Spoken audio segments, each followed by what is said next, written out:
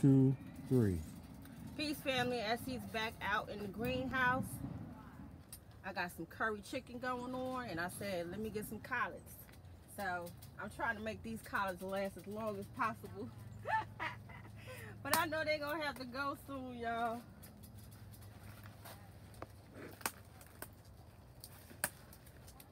These been making a nice pot. And again, I believe these is Georgia collards.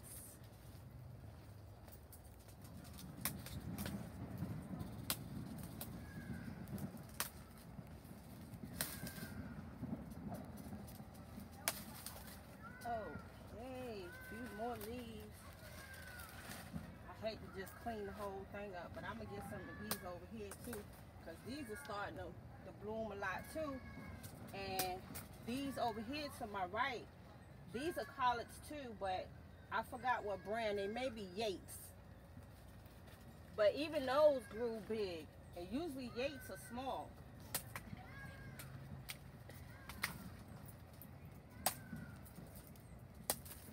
Yeah, it's gonna be a wrap for this collard green tree soon.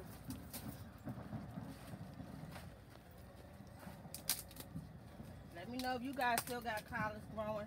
I started to plant some more, but I don't think they're gonna do too good with the heat. So I don't know if I should just try to sow some more and see what they do. Y'all let me know, because I know they like the cold. So, and see, these over here is collards too, and these are definitely Yates, because they're smaller. They're a smaller collard green. But these over here, I don't know what kind of collard greens these is.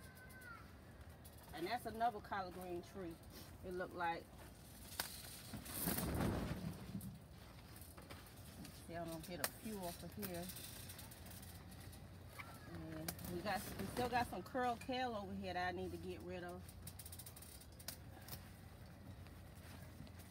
That'd be good. Put those in there.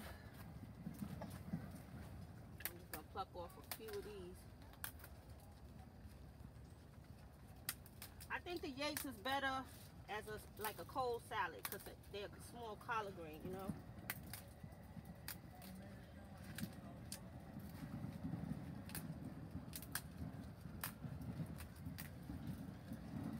This one is filled up nice, and this one looked like it grew in a few days. Squeeze over here.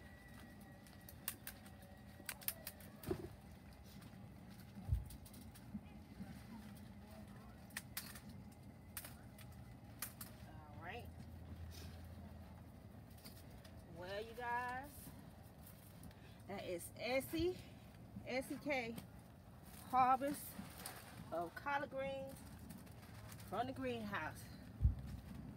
From the garden to the kitchen. See y'all on the next video. Peace.